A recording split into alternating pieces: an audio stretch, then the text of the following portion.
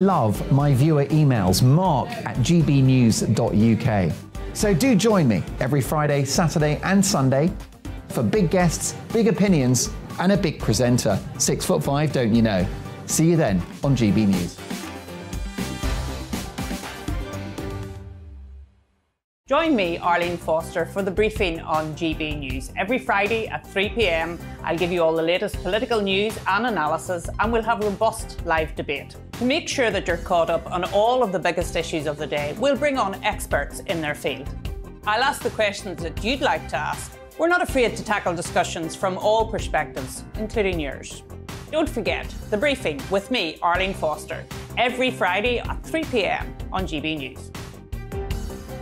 We are GB News, right across the nation. You can get us on television, on radio, on digital. We're absolutely everywhere. Amazing! You see, amazing! You remind me of me in the European Parliament. But here's the most important bit. We are not part of the mainstream establishment. We think and speak just like you do. We are the People's Channel. Magnificent. That's really, really thoughtful. Come and join us on GB News, the People's News Channel.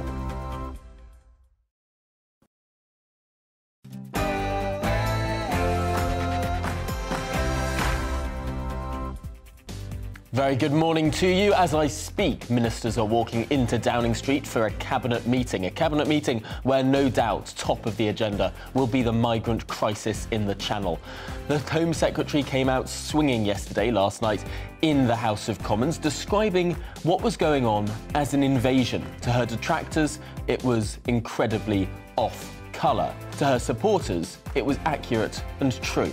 We'll be getting to the bottom of exactly what's going on, how it might be described, and indeed how it may be tackled today here on The Briefing.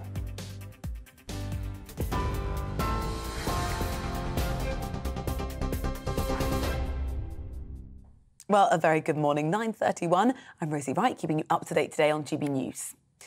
The UK is being warned that household budgets could be further squeezed, with tax rises expected for years to come.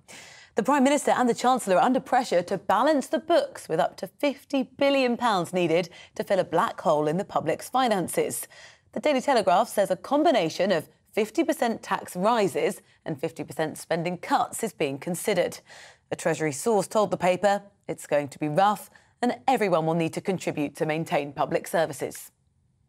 Well, meanwhile, there'll be some additional support for people struggling with their energy bills, with National Grid announcing it's launched a £50 million fund to help them over the next 2 winters. The money will go to charities that offer emergency financial support to households who use prepaid meters, as well as advice on payments and debt. Well, that energy support comes as BP announces profits that more than doubled in the last quarter. Profits surged to £7.1 billion, compared with £2.9 billion a year earlier.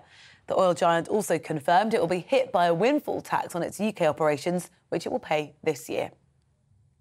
Fireworks were thrown at cars last night in scenes that the leader of Dundee City Council has described as absolutely disgusting.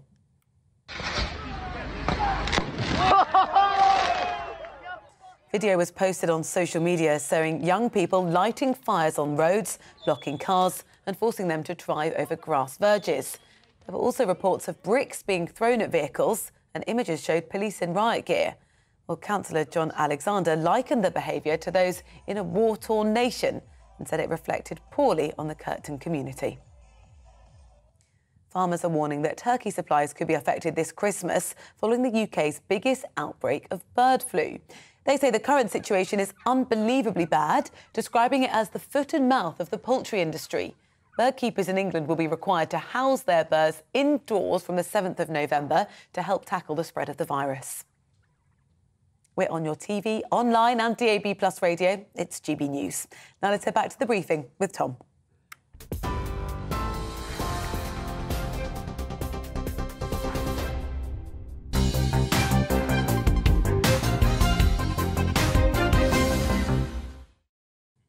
Good morning, it's 9:34 and this is The Briefing with me, Tom Harwood, on your TV and your radio. Now, today, the Cabinet is meeting in Downing Street. Indeed, this morning, ministers have been walking in that famous black door. You can see the pictures next to me now for those watching on television. We have seen already a few Cabinet ministers walk in through that door. If we see any more, if any action goes on in that street, you will be the first to know. But getting on to our top story today, the migrant crisis in the Channel, and the Home Secretary's response to it is dominating Westminster today. Speaking in the Commons last night, Home Secretary Suella Braverman came out fighting, facing down her critics, doubling down on her assertion that the UK is facing an invasion of small boats, and particularly highlighting the issue of Albanian criminal gangs. This year has seen a surge in the number of Albanian arrivals, Madam Deputy Speaker. Many of them, I'm afraid to say, abusing our modern slavery laws. We are working to ensure Albanian cases are processed and individuals are removed as swiftly as possible, sometimes within days. The Rwanda Partnership will further disrupt the business model of the smuggling gangs and deter migrants from putting their lives at risk. I'm committed to making that partnership work. Now, those gangs are on the rise in the UK and shipping hundreds of millions of pounds in criminal proceeds back to their home country every year. Official sources have told GBNews that much of the surge in Albanians arriving in the English Channel on small boats is being orchestrated by those very same gangs. And let's not forget, Albania is a safe country. Many Albanian migrants are being exploited to manage cannabis farms across the UK, as Albanian criminals have now taken control of most of the country's cannabis trade, which had been previously dominated by Vietnamese gangs. Our Home and Security editor, Mark White, has this exclusive report.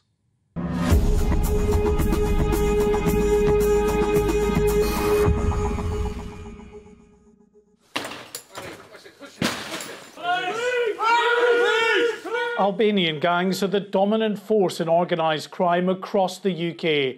We've been told that Albanian crime groups are shipping hundreds of millions of pounds in criminal proceeds back to Albania every year. A number of different businesses, like car washes and barber shops, are often used to launder the proceeds of crime. But in truth, the vast majority of the money they make from their criminal endeavours is simply carried back to Albania by hand or in vehicles. Recently, border officials seized £300,000 bound for Albania in luggage at a UK airport. In another incident, £500,000 was found hidden inside a van at a UK port. Albanian crime gangs now control the majority of cannabis farms across the UK. They've taken over much of the cannabis cultivation trade from Vietnamese crime groups, with most of the Albanian cannabis farms concentrated in the north. But in pretty much every part of the country, you'll find Albanians are the dominant group involved in cannabis cultivation, as we found out recently in Suffolk. Is this what you're seeing time and again increasingly now, like other forces, that the Albanian organised criminal gangs are moving into these areas? No, they are. They certainly seem to be on the up. They seem the dominant ones at the moment. The trade in cannabis is largely self-contained amongst Albanian criminals here, with less control from crime bosses in their home country. In the south, they still control most of the cocaine trade, which is largely overseen by crime lords back in Albania. Across the UK, there has been a number of recent arrests of Albanians suspected of involvement in cross-channel people smuggling. Much of the surge in Albanians arriving by small boats lately is, we're told, being orchestrated by Albanian criminal gangs who want those people to work for them. Most of the people smuggling trade is still being controlled by Kurdish criminal gangs, but they are increasingly working in tandem with Albanian crime groups, who are advertising and arranging for people from the Western Balkan nation to head for northwest France before handing them over to the Kurdish gangmasters. Social media is a massive tool the Albanians have been using to good effect to attract their fellow countrymen and women. We've learned that the National Crime Agency has persuaded social media companies to remove 1,700 such videos in recent months. But for everyone they delete, many more pop up, persuading Albanians to cross the channel and enter the UK's illegal economy. Mark White reporting for us there. Well, let's cross live now to Downing Street, where our political editor Darren McCaffrey has the latest ahead of Cabinet. And Darren, I know you've been watching some of those ministers walk in that famous shining black door this morning. No doubt top of the agenda today will be this migrant crisis. Yeah, I'm not entirely sure, though, that is actually going to dominate, I would have thought, Cabinet, but I suspect it will be there. Yes, I am in Downing Street getting a bit soaked, I think it's fair to say. The Cabinet is now underway, though. Dominic Raab, we talked about this last week when we talked about people's timekeeping. It's due to start at 9:30. He's the last minister, I think, and he went in a couple of minutes ago, so not clearly on time, a bit lackadaisical, aren't they, about attending Cabinet on time. Yes, there is a big row, I would say, not necessarily within Cabinet, but certainly outside, about Suella Braverman's statement in the Commons yesterday on two fronts. First of all, this use of the word invasion. Now, for many of her supporters, as you said at the top of the programme, this is an accurate description of what they would say is happening on the south coast of England. We heard Nigel Farage, for example, one of our presenters, say that last night. There are many others who feel that it is entirely appropriate to use such strong language. For others, though, they feel that it is incendiary, they feel it is unnecessary and too provocative. William Hague, the former leader, saying this morning, saying he wouldn't use the word invasion. That is what Russia has done to Ukraine. The word means something specific, though he does go on to say it is an enormous problem. Interestingly, Robert Jendrick, who is the immigration minister, said he wouldn't use that word as well, but did defend the Home Secretary today. So in many ways, this is a row we must not forget, a row the Home Secretary would want. She wants to appear tough on immigration. She wants to be very clear that she's not going to kind of pussyfoot around when it comes to the language around immigration, and she will be very happy, I would have thought, that this row is happening today. Just in addition, though, of course, there is this other suggestion. We heard it out briefed yesterday from some journalists that there were 6 unnamed sources inside the Home Office who'd suggested that the Home Secretary had refused to book hotels, leading to part of the crisis that we saw in those processing centres in Kent over the weekend, Tom. Now, this is something, of course, the Home Secretary strenuously denied repeatedly yesterday in the Commons.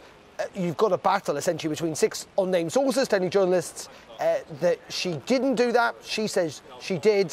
Where does the truth lie? Well, at the moment, frankly, unless those sources come forward, you are going to have to take the Home Secretary for her word, though, given she said it in Parliament, I think if she was ever to be proven wrong, that would be another resignation issue. But it is a reminder, I think, that this is a very, very big problem for the government. It is not a problem that's going to go away. It has got significantly worse in recent years. And frankly, even though Suella Braverman tried to distance herself from her predecessors yesterday quite a lot, if you were Priti Patel, you must have been pretty angry watching the TV yesterday afternoon. It is something that has dogged successive Conservative administrations. And there is no silver bullet to this, and it is entirely possible that we'll be here in a year or 2 years' time saying this problem is far from sorted. Now, just finally, we're also expecting Cabinet to discuss some of the financial matters today. There are reports that there was a meeting between the Prime Minister and the Chancellor yesterday agreeing on yet more tax rises, rising that tax burden that this country faces further still. Can we expect the fiscal statement, now due in 2 weeks' time, to be really quite austere? Yeah, so I think we're looking at a whole range, essentially, of kind of economic mechanisms to try and deal with this apparently, £50 billion black hole that are in the public finances, largely, partly caused at least by some of the actions taken by Liz Truss and Kwasi Kwarteng. What are we looking at in terms of dealing with that black hole? Well, potentially, we believe 104 different cuts to public spending. We know health is going to be protected, but other areas of government could be slimmed down even further. It's why Labour are accusing the government of austerity 2.0. But yes, we could also be looking, as we reported this morning, at further tax rises across the board. Now, almost certainly, I think we'll see an extension to the windfall tax that's been imposed on energy companies. BP4 again this morning reporting record profits in the period between June and September. So I suspect that will be extended. We know that there's not going to be any changes to things like the income tax thresholds that will suck in a lot more people when it comes to tax income, and we know corporation tax is going to rise, but there could even be further rises, I think, Tom, as well when it comes to tax in the years to come, and that could be quite difficult because there are lots of economists at the moment who are also very concerned that in order to try and plug that hole and to settle the markets, the government might go too far fundamentally, and actually dip us further into a deeper recession.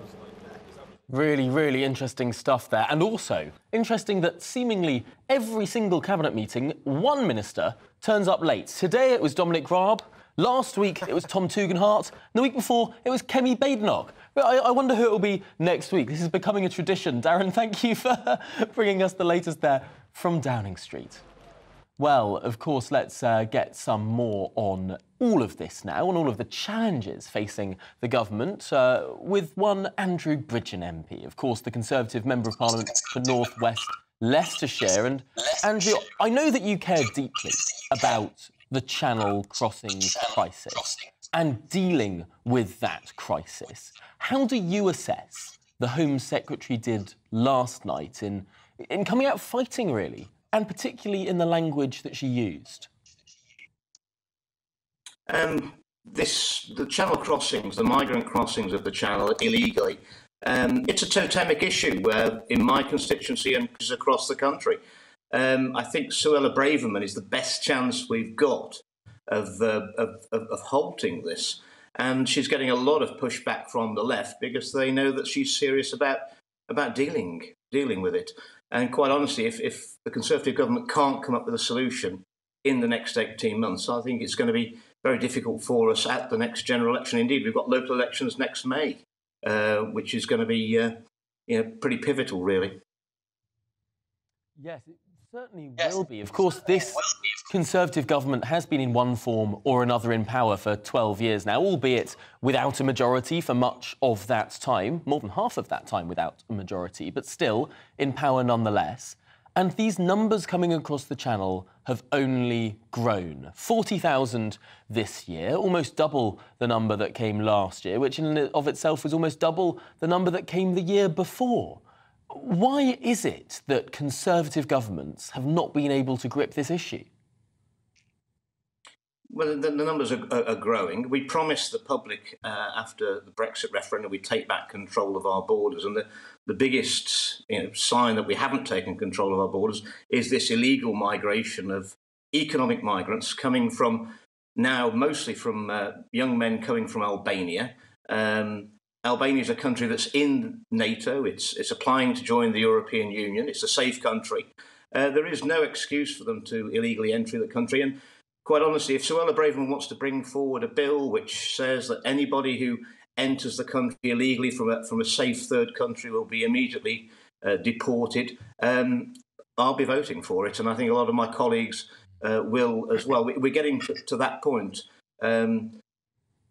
The fact that it's Albanians and they're heavily linked into organised crime, they've been probably running the mafia in London for the last 3 decades, and they're moving their sphere of influence further north, is deeply worrying. I think we're using the word invasion. Well, I mean, William the Conqueror, as his forces, he came over in 1066, was considerably less than the number of migrants we've taken in the last 12 months. I think that's what the perception is by the public. And it's really, as Tom, a time for plain speaking now.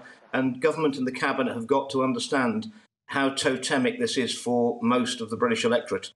They're working hard, they're paying a lot of tax, and they don't want to see it being spent on keeping people in hotels who've come here, OK, for a better life. But if we're going to let everyone in who wants a better life, it's going to be standing room only in this country. And the only time they're ever going to stop coming, Tom, is when the situation in this country is worse than the country they're leaving. That's not acceptable to my constituents, it's not acceptable to me, and it's not acceptable to my colleagues.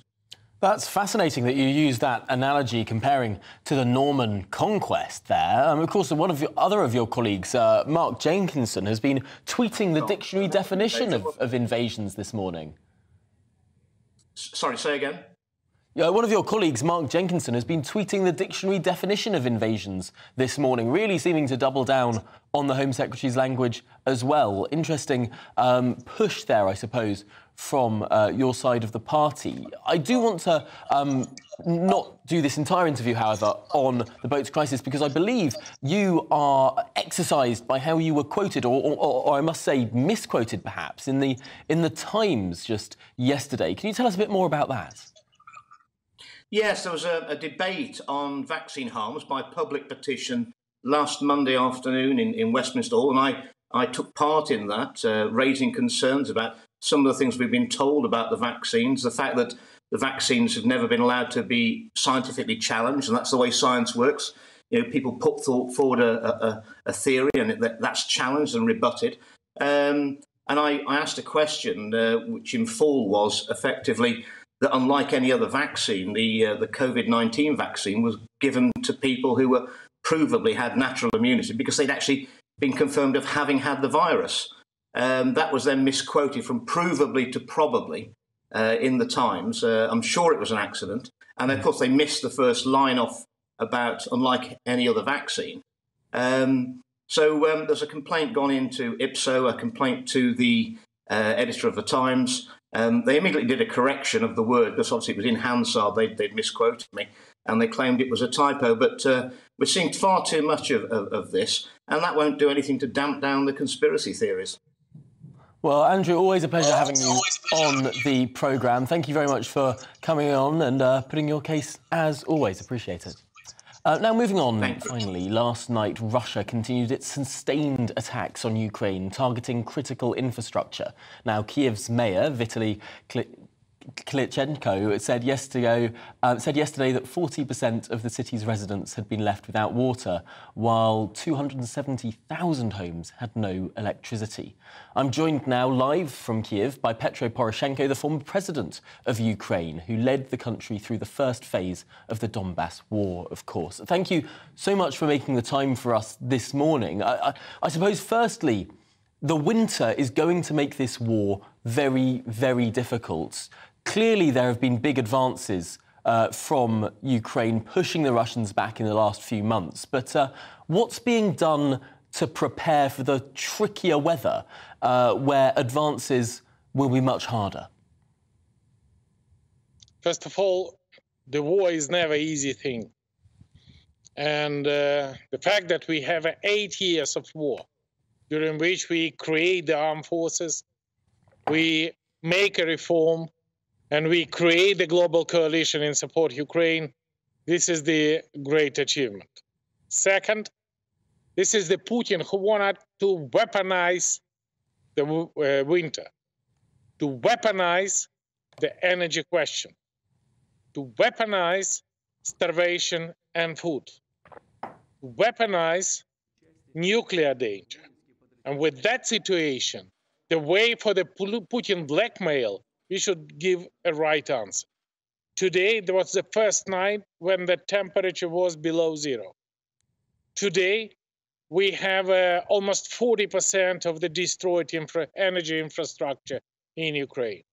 Today, me, my family, and almost most of the Kievites stayed during the night and during the half of the day without electricity, without the water. And this is the way how Putin wanna blackmail us, wanna create a panic. But on contrary, this is the, as we said, better live in darkness and cold weather than to lose a freedom, lost a democracy. And this is the Ukraine now is a unique country who pay such a high price for the freedom and for the democracy. And we are very much appreciate for the great solidarity we have also from the British people. This is the real friend. Friend in need is a friend indeed. And this is difficult. This is the cold in the flats and the residents. This is the not functioning the economy without electricity. But with a very record short time, we renew the energy supply, including because of the supply and transformator, generator also from Great Britain. We very much appreciate creating the weapons Rammstein as a first sign of the anti-Putin coalition. But it is extremely important to create energy Rammstein, or maybe not Rammstein, but Birmingham or Manchester, if Great Britain would initiate that. And that would be a cap for the maximum price for the oil and gas, Russian oil and gas. Yes, it does seem that the Western coalition, to some extent, has been pushing Russia further than people would have thought in some areas. But still in other areas, there is clearly more that the West could do. In your view, do some countries need to do more? And to what extent does that support need to come, whether it's cutting down on Russian imports or supporting Ukraine with further exports? Everybody should understand, first of all, I want to thank all the coalition, all the nation who is the shoulder to shoulder with us during this war. Number one is United States on the figures. Imagine, number two is a Great Britain. And this is their great demonstration of the responsibility. This is extremely important, the European Union and many others. But you should understand that this is not assistance for Ukraine. This is not a help for Ukraine. This is the investment in your own security, in providing the security for every single British citizen throughout the world. Because without the deputinization of the world, you never can feel secure. Without the closing the sky, because from the sky we have just yesterday, we have 55 cruise missiles and ballistic missiles, including 12 in Kiev, who attack our electric power station, who attack our distribution center, water supply, because Putin afraid to war against our armed forces, which was created by me since year 2014. And now we have proved that this is one of the best armed forces in the world, despite of the fact that Russia spent more than 12 times more money than we Ukrainians. And with that situation, I can assure you that only 5 points can stop the war. Point number one, this is the weapon. And we are very much appreciate for the anti-aircraft and anti-missiles weapon. We need a jet fighter and many, many others. Now, Petro Poroshenko, I did just want to ask you one final question today, which is in the aftermath of the election of Lula da Silva in Brazil. This is someone who has claimed that President Zelensky is as responsible as Putin was for the war. What's your response to Lula da Silva and his equivalence between Ukraine and Russia in his comments? I know Lula da Silva. I was the Minister of the Foreign Affairs in year 2009 when he was a guest of Ukraine here in Kiev. And he is a very charismatic person. But I want to divide what he said before the election and after the election. And this is just my message. First of all, I want to congratulate Lula with the victory on the presidential election. And I think that now it is a very great responsibility he has on his shoulders in reform and saving Brazil, and in be the influential member of the global coalition. And there is only one place in the global coalition. This is the coalition with Ukraine. And I hope, Mr. Silva, we're waiting for you in this coalition. And my message to him, please remember, victory of Ukraine would be victory of Europe. Victory of Europe would be victory of the world. Victory of the world definitely would be victory of Brazil. No any other way. Well, Petro Poroshenko, thank you so much for your words. Let's hope that Lula was listening to those there. That's it for the briefing today. Join me for the next 2 hours as we explore more of all of these top stories really affecting our country and indeed the world. Stick with me for To The Point after this.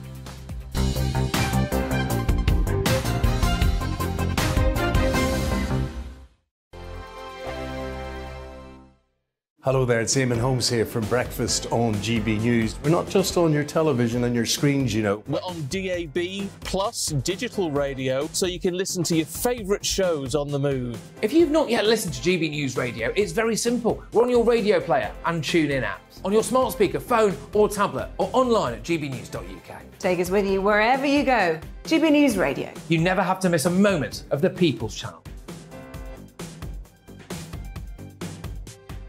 Hello, I'm Simon Evans. Join me on GB News for Headliners at 11 p.m, where I'll be joined by two of the country's top comedians as we take a look at tomorrow's newspapers tonight. If it's a big story, we'll be covering it, I guarantee, but we'll also have some fun along the way. That's GB News Headliners at 11 p.m. We won't put you to sleep, unlike some of the other paper review shows out there. So join us, 11 p.m, 7 nights a week. I'm Mark White. As GB News Home and Security Editor, I cover those key issues that are so important to you. Our authorities, our communities doing all they can to combat violent crime. With the public services under unbearable strain, why are we still failing to control our borders? Defence, the first priority of any government, has been continually hollowed out. Can we trust our politicians to protect the armed forces? Join me, Mark White, on GB News. Join me, Nana Akua, on Friday, Saturday and Sunday afternoons on GB News. Expect fiery debate and passionate discussion as me and my panel tackle some of the biggest topics hitting the headlines. It's a place for everyone's opinion. No one gets cancelled, but no one gets an easy ride. Oh, she's on it today! Be ready for conversations that are fierce, frank and, of course, fun. Every Friday, Saturday and Sunday afternoon from 4 p.m. on GB News. Every morning from 6 o'clock, we'll wake you up with GB News Breakfast with all the stories you didn't know from the night before. So whether it's serious news, entertainment or your own views from all over our great nation, we're here to kick off your day with a smile. And the national media should be